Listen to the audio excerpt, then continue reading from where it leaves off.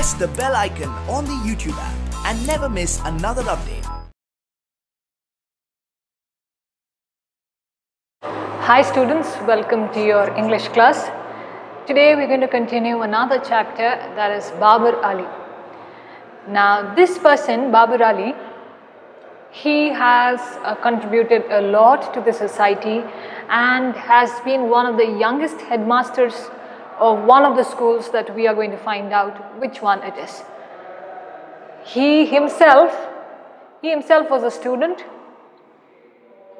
After he finished his classes, he used to go and teach others.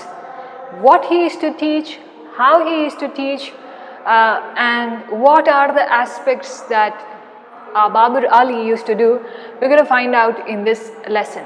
Now this lesson is written by Samarpita Mukherjee Sharma. She has been of immense help to the society, and her contributions are above anybody's limits. Now she was the associate creative editor of the Youth Leader India, and that's how one of the volunteers goes and describes the story of Babar Ali for us. She has been that creative editor for the India chapter of Youth Leader magazine. Also, she has been a very action-oriented and dynamic online magazine. She has an online magazine network focusing that has brought a lot of changes, a lot of initiatives, and has given positive enforcement and positive tools to the society for a different kind of transformation that was there. Now in this lesson also we are going to list out certain things Babar Ali does for the transformation of the society in different ways. Basic is giving education to the others. Who is he giving to? What is his background? Where is he from? All that is dealt in the chapter as somebody else is narrating us the story of Babar Ali. Here I want you to look at follow your copies on page number 45 in your text, okay? The tagline that's written there for Babar Ali, world's youngest headmaster making remarkable changes in India. So he's our world's youngest headmaster. We'll see at what age he became the headmaster as we read further. But as he was the youngest, he has made a lot of changes, remarkable changes. Those have touched many people's lives. Those that have made a lot of changes with others. Now here, you may know of certain people who have done certain activities like that, or who have been instrumental in bringing changes in the society, who have put their heart and soul in making the society better. We have so many examples around us. We may have our own family members. We may have somebody in our schools, somebody in our colleges. We may have somebody in our neighborhood. Wherever they are, whoever it is, at least we will know of one or two people who have given their heart and soul in contributing to the society. May not be in one particular field, may not be only in education, maybe in the health sector, maybe through social work, maybe taking care of certain people, teaching them, or whatever it is, any kind of service that they have done for one basic goal, that is transformation in the society. They didn't want to suffer, they didn't want others to suffer along with them, and that is why they have taken everything in their hands and made everything beautiful that they can do. Alright, we're going to begin the lesson today now. Babar Ali, Samarpita Mukherjee Sharma. Follow your copies on page 45. So we'll read and then the explanation will follow. Babar Ali must be the youngest headmaster in the world, as he is only 16. So what's his age? He is 16. and he's almost of your age, isn't it? You may be 15 and a half to 16, almost of your age. He is the youngest headmaster in the world. He's a teenager who is in charge of teaching hundreds of students in his family's backyard, where he runs classes for poor children from his village. Now he himself is taking the charge. He's a teenager, 16, isn't it? He's a teenager. What is the responsibility that he is taking? He's taking the responsibility of teaching hundreds of students. Where? In his family backyard. That is, at the backyard in his house. Okay. Who is he taking classes for? He's taking classes for the poor children in his villages. Those who cannot afford a good education, he takes classes for them in his family's backyard. Now, certain things are very important in this lesson. All this can come for 1 mark for you. Okay, may or may not, cannot say, but those are like 1 mark questions always. Okay. Figure out the prepositions that are there, because you do have articles and prepositions. It may come in your grammar section, so sentences are picked out from the textbook for your question paper. So you must be very careful as you read the textbook. The story of this young man from Murshidabad in West Bengal is a remarkable tale of the desire to learn amid the direst poverty. Now, where is he from? Please mark it. Okay, it's this story of a teenager who is from Murshidabad in West Bengal, who has taken the responsibility on his shoulders to show his interest, or show his desire, show his capacity to teach and empower others who are into the lowest category of poverty. Okay, direst is too horrible. You cannot get above that level. It's too low kind of a poverty situation that is there. Okay, our Bangladesh-based YL volunteer Tanveer would like to introduce you to this extraordinary change maker. Now, youth leader or youth nexus. Okay, this is a kind of a youth formation that is there, which is striving for change and transformation and having to take on the freedom in the community. They are trying, basic understanding is they are doing transformation, or they are helping out people and others. Basic, young people become youth leaders there. Okay, so youth leader volunteer. So she is the creative editor of Youth Leader India. So that's how it's derived from. So this volunteer Tanveer, a Bangladesh-based person, now he is going to tell us the story of the extraordinary change maker, that is Babar Ali. Alright, follow your copies. Babar wakes up every morning at 7 and starts his day by doing some household chores. So Babar wakes at 7 a.m. and then he goes on to do his regular routine in the morning. Okay, regular task. Chores are regular task, or your routine work that is there. Then he takes an auto rickshaw first and later walks 5 kilometers to the Kosim Bazaar Raj Govinda Sundari Vidyapeeth, where he is a class 12th student. Now see his daily activities that is there. He takes an auto rickshaw. First he takes an auto rickshaw from his house and then gets down somewhere, and then he again walks 5 kilometers ahead to reach where? To reach to his college, that is Kosim Bazaar Raj Govinda Sundari Vidyapeeth. He is a 12th grade student. Okay, so please mark that Kosim Bazaar Raj Govinda Sundari Vidyapeeth. Babar is the thin and gangly boy who sits in the middle of the front row. Babar is very thin. You can see the picture on page number 45. He doesn't seem that thin, but he's still thinner than what they have described. Gangly is very skinny, again another substitute for thin. Okay, very skinny boy. Where skinny isn't, you can only see the bones. That's how skinny means. Babar is thin and a gangly boy who sits in the middle of the front row. So he's sitting in the front row, but he sits in between. Studious, smart and austere in his blue and white uniform, Babar is a model student. So he's very studious, he's smart, he is focused on what he has to do, okay, and austere, he's very strict, disciplined in what he is doing.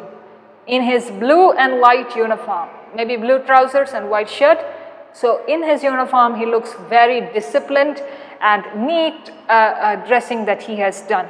So Babar becomes a role model for the other students, a model student.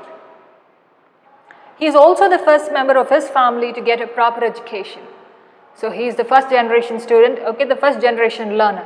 That is, he is the first one in his family to go and study. In school, he is an ideal student, but it is what he does after his school hours that intrigues the entire world. So he is a good student at school, he is a good student in his educational areas, but what he does after his school college hours is more important to us, and it's more fascinating to know. Intriguing is fascinating or interesting to curiosity, a kind of curiosity that we have for the entire world to know what he does in the evening hours after his school hours. When every other teenager goes running off to the playground and gets busy with the football, cricket and other sports, Babar makes his way to an afternoon school where he is the headmaster of a school of 800 students. So mark that, 800 students. Now, what kind of work do you do after you go home? Maybe you while around, some go to play, some watch TV. Okay, so you're spending your time, you're leisurely spending your time, isn't it? Then you get serious on to whatever work you have to do from your college hours, or whatever is given as assignments or whatever for you. But as soon as you go, you don't sit with your books, isn't it? You go play, you go meet your friends, or you go somewhere, you have to go for an outing with your family, or you sit and watch TV, you have snacks. So we are having a form of rest time. Isn't it rest time? But Babar Ali doesn't do like that. What does Babar Ali do? After his school hours, in the afternoon, he goes to his school where he is the headmaster and 800 students are along with him. Alright? Yeah. Welcome to Babar Ali's school. Now we are in Babar Ali's school. Imagine yourself to be in Babar Ali's school, okay? Alright.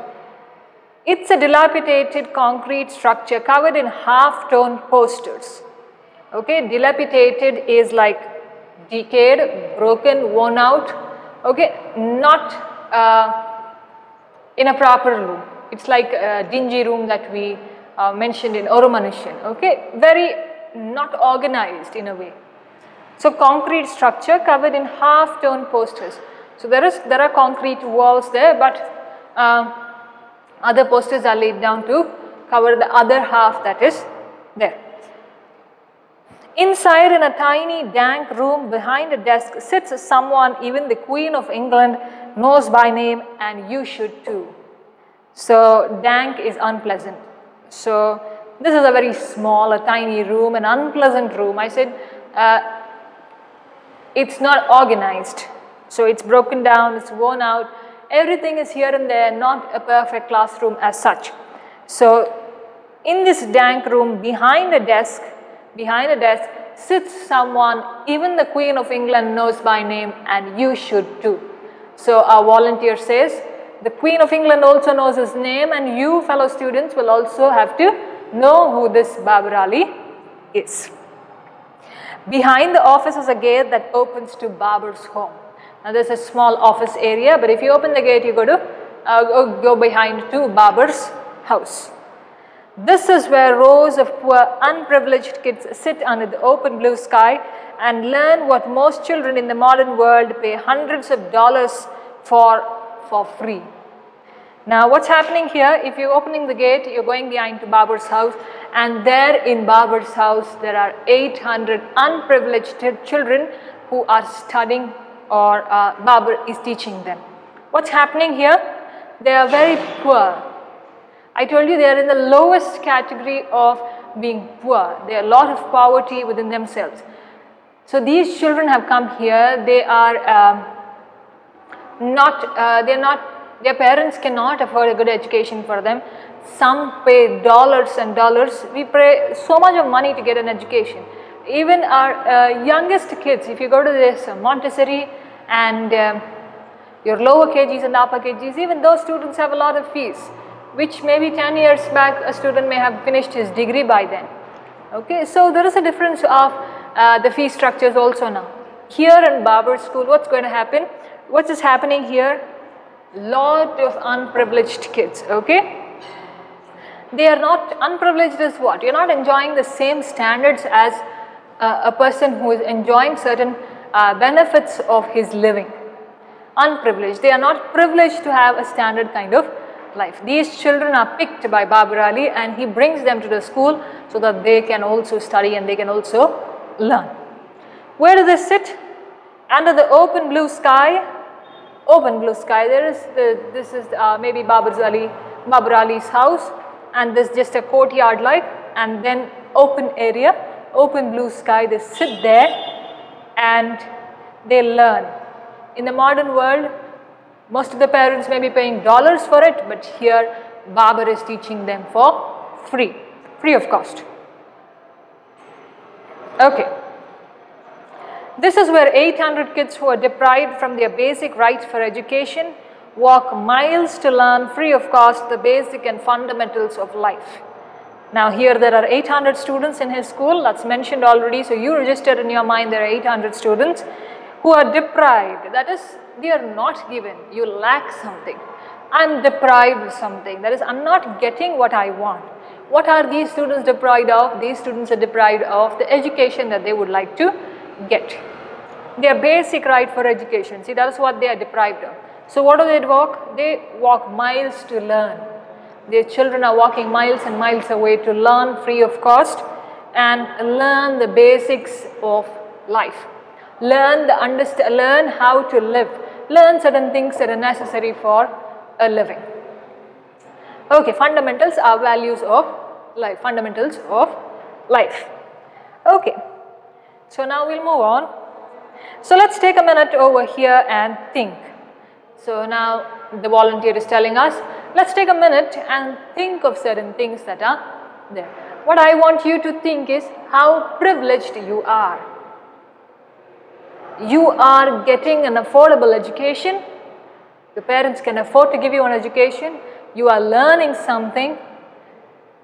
You are far better than these children who are. And this is not a made up story that is there. This is a true story that's happening. So think about those children and compare yourselves with them. I want you to think now how privileged you are comparing to these children who are studying in Babar Ali's school. Far more better than those children, isn't it? Our standards of living are okay. We may be belonging to any class of families, but at least we can afford an education. We can learn, we can study. We have an exposure to the environment. Most of them are not. So many children are into child labor, so many children are not given the basic right of education. But we have. We have got it, and we must keep that dignity of learning. We must respect our system of education. We must respect the knowledge that we get, because so many children don't get it. Now we'll see what does this volunteer tell us. While we whine about our allowances and fuss about staying out late, this average boy from a small village is actually helping to make this world a better place. Whine is cry. Okay? Now what is he asking us to think? He's saying we cry about certain things. Now if you don't get 500 rupees as a pocket money, we fuss about it, fuss about that. And we say, why don't you give me? Why can't I have this? We need a lot of possessions that are there. Every human nature is such. The more we have, the more we want. Even those who have less of it, they also want it, but they know their sacrifices. They know how much of difficulty it is to get even 1 penny for them. They are struggling to eat and live. But on the other hand, when our standards of living are high, we want to buy clothes, we want to buy eatables, we want to go for a movie, we want to do so many other things.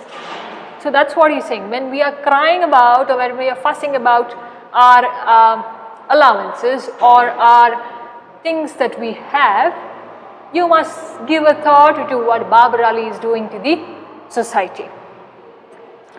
Okay, we are fussing about so many things that are happening.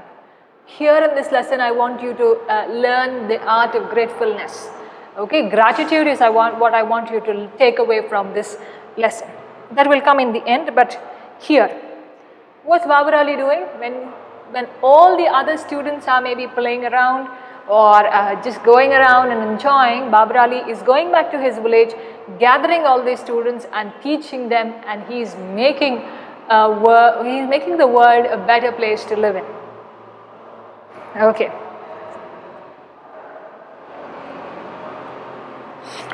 If you have heard the song Heal the World, I think that has a lot of meaning. Just go and see. Heal the world, make it a better place for you and for me.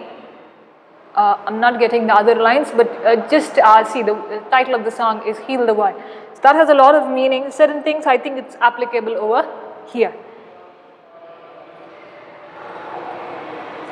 Today, all around the world, where millions of children are being deprived from literacy because their families cannot bear the expenses, this one schoolboy from India is trying to change that. See the comparison that's given over here. There are so many millions of children who are deprived of an education, deprived of literacy, and because their families cannot afford, their families don't have enough income to give an education to their child. But on the other hand, Babar Ali is doing it for free. He may not get anything out of it. He may not be making money. He may not be getting a single paisa for it. But he is doing out of love, out of his interest to teach those other children. So what is he getting in return? Those people are becoming educated. They will have a sensible and a fruitful future than working for something else which they have no education on. At least, see, that is what? To learn the basic fundamentals of life, they come to Babar Ali's school.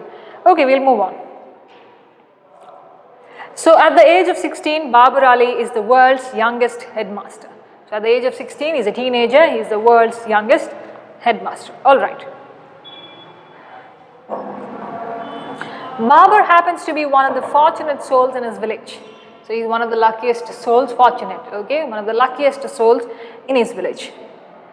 In the Bapta neighborhood of Gangapur village in West Bengal's Murshidabad, Babar lives with his 3 siblings and his parents in a thatched house which is the size of an average city kitchen. So would we be able to live in a room which is an average size kitchen? If you have gone to the cities and if you have gone to the apartments, okay, the flats, the kitchens are very small.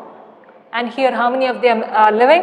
His parents and 3 siblings. Okay, so his siblings are his brothers and sisters. His siblings and his parents in the Bapta neighborhood of Gangapur village in West Bengal's Murshidabad. In a thatched house is the roof covered with straw, hay. If you go to the village sides, these kinds of houses you can find. Okay, other material, straw is put, hay is put, materials are put, you make a roof out of it, like a hut. Okay, which is the size of an average city kitchen. So it's a very small room, so many people are staying within it.